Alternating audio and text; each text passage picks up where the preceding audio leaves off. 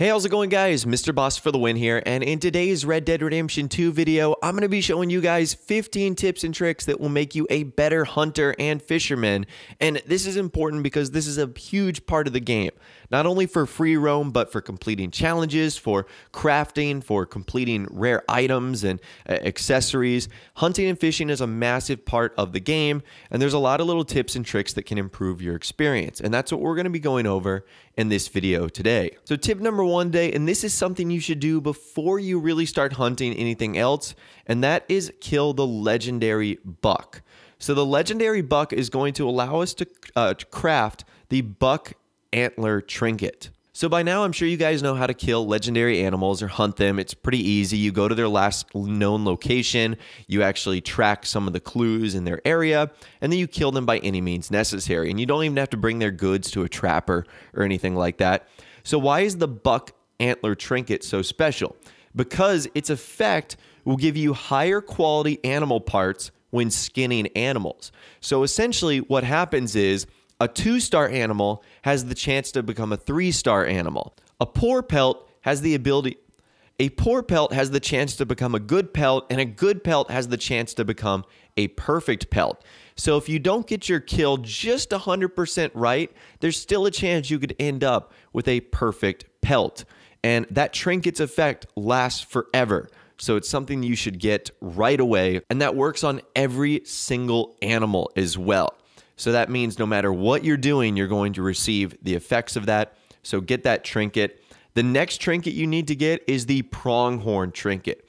Now for this, you're going to have to kill or hunt the legendary pronghorn. Now because the legendary pronghorn's location is in New Austin, this is something you'll likely only be able to do after the epilogue, but I'm sure you guys might find a glitch that allows you to get in there pretty easily. Now why is the pronghorn trinket so great? Well, it's because its effect will actually stop animals stored on your horse from spoiling. So if you put a carcass on the back of your horse, it will eventually spoil over time. This completely stops that from happening. Now you can have that carcass on the back of your horse for as long as you want. So those two trinkets right there are incredibly valuable because they provide some of the best hunting perks in the game, and they will last with you forever. Up next, there's actually some hidden modifiers in-game regarding the sell prices of animals. So parts from animals that are rare in a region, so for example, alligators in Valentine, can be sold for 25% more than in a region where they're common. So that is pretty cool. If you happen to be skinning animals in, let's say, the swamp, you want to take them to the north or the west part of the map, and vice versa, because you'll be getting more money. Also, carcasses of skinned animals are worth 50% less than when the animals are unskinned, so keep that in mind. And if you own the special or ultimate edition of the game, you can sell animal parts for 10% more. So I know that's not a huge bump, but it's kind of an unsung perk or feature to owning the special or ultimate edition of the game. Let's talk about some locations now for hunting cougars. This apparently is a hot topic because it's one of the hardest animals in the game to capture, skin, and hunt. And the reason for that is cougars have a very special trait about them. You don't see them, they see you. So when they see you, they automatically engage in an attack mode. And cougars also come with this special insta-kill pounce that they can take you out with. So there's a couple of locations that work really well for finding cougars. One is in the very northeast part of the map, and one is in the northwestern part of the map. One's near Roanoke Ridge, and the other one is near Owanjilla Falls and Owanjilla Lake. So those two areas are both perfect. Now, because of what I mentioned earlier with the cougars, how they see you and you don't see them, they're automatically going to go into attack mode. So if you find a higher elevated surface, like a rock or a tree stump that you can get on, you can actually stop them from being able to insta-kill you, allowing you to have more time to set up a perfect shot to get their pelts. Another animal that will attack instantly and has that same insta-kill effect, that is the grizzly bear. And I think I found a location that works really well. It's this spot right here. It's sort of just east of this cabin and northwest of Wallace Station. And you'll find a grizzly bear in this area 100% of the time. And just note that, like the cougar, the grizzly bear will attack on sight and is going to be very lethal. Now, I'm sure you guys are wondering, well, how do I duplicate a grizzly bear or a cougar spawning? Because I might want more than one pelt, or the one that attacked me was not a 3-star bear or cougar, so I couldn't get a perfect pelt. Well, for that, what you're going to want to do is set up camp and then wait 24 hours. So sleep and then sleep again, at least until your clock hits over 24 hours later. Spawn in, and you should find a grizzly bear or a cougar in that exact same location, depending on what one you're looking for. Now let's talk about some other animals you might be hunting, specifically predators. There's 2 types of predators that will run away from you at all times. That is black bears and snakes. So you're never going to have to worry about a black bear or a snake attacking you. They're always going to run away. Now, on the off chance you do run into a snake, you could actually be poisoned. And if you're poisoned, your health core is going to drain from full to empty in 10 minutes. That is really quick. Now, you can cure this pretty easily with ginseng, English mace, milkweed, vanilla flower, or yarrow. Or the easiest thing to do is just sleep, return to camp, or start a mission, and the poison effect will be over.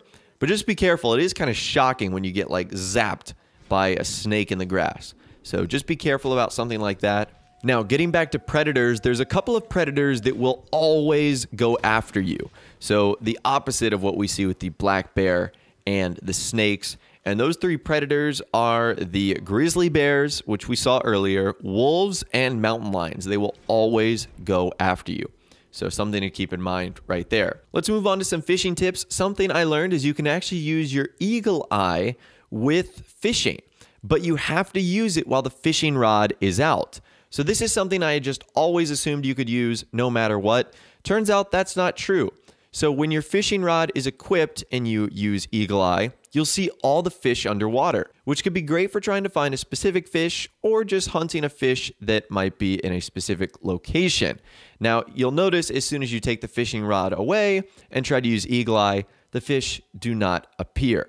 So that right there is a really useful tip. Super helpful if you're hunting these big fish, especially the legendary ones. You'll actually see them swimming underwater, which is so cool. This next tip doesn't have to do specifically with hunting, but let's just say it's not going to happen if you're eating at the saloon. So if your clothes get dirty, like if you dive in the mud or something like that, or you get tackled by a grizzly bear, let's just say, you can actually get clean clothes instantly just by going to your horse and swapping to a new outfit. You don't have to take a bath. You don't have to change your clothing or anything like that. You don't have to return to camp. It can be instantly done on your horse. Because I hate when I look dirty and filthy in game. I know it's cool, but it just sort of takes away from the outfit a little bit.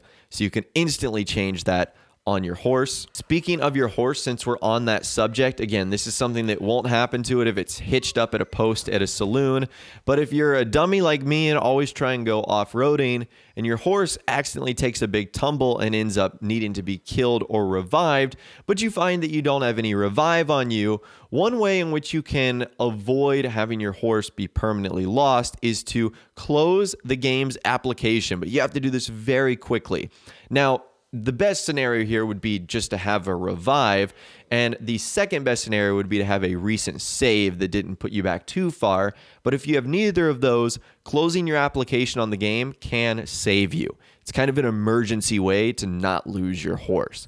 But again, I wouldn't rely on it. Moving on, if you've just hunted an animal, you obviously know you're going to be leaving their carcass behind, unless, of course, you take it. Well, that carcass can almost be used as an instant spawn location for that same type of animal. So it's the same thing. Once again, you want to kill an animal, and this especially works well if it's like a cougar or something like this, one that's a little bit harder to spawn. If you leave its carcass and then come back several days later, you're almost guaranteed to find that same animal where that carcass was. So mark it on the map. You're going to need to use your sleeping ability for multiple different days here, or just do something else and come back to that spot. And you should notice that in that exact place, there will be an animal that you just ended up hunting.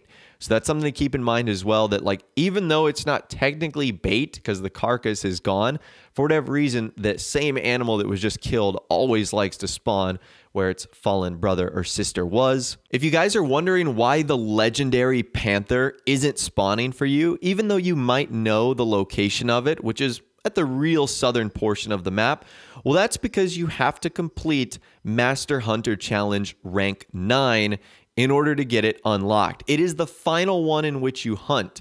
So the panther will not show up on the map until you've completed Master Hunter Challenge rank 9. So again, just something to keep in mind.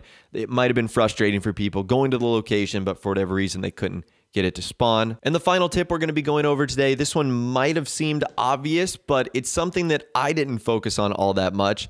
If you happen to find an animal in the wild and would like to hunt them further in the future, Arthur or John will actually mark on the map where he's found that animal. So whether it's a cougar, grizzly bear, whether it's a fox, he'll mark on the map so you'll know exactly where to go if you want to find that animal again. It makes hunting for stuff in the future a little bit easier. But anyways, that right there is 15 tips and tricks that will make you a better hunter and fisherman in Red Dead Redemption 2. I'd love to hear from you guys in the comments down below. If you have any other useful tips or tricks, please be sure to let us know down there. If you did go on to enjoy this video though, a like rating would of course be awesome. And subscribe to my YouTube channel if you are new, or you like daily Red Dead Redemption 2 videos like this. With all the way guys, like I said, thanks so much for watching. Take care. I'll see you guys in the next video.